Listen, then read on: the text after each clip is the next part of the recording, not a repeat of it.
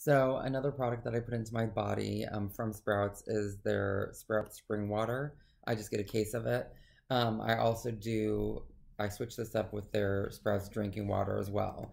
Again, haven't noticed anything where it was causing problems or not, so I feel like it's a good go-to. Um, but in the ways of waters, I feel like pay attention to if you switch it up and do something different because I feel like some waters there might be issues.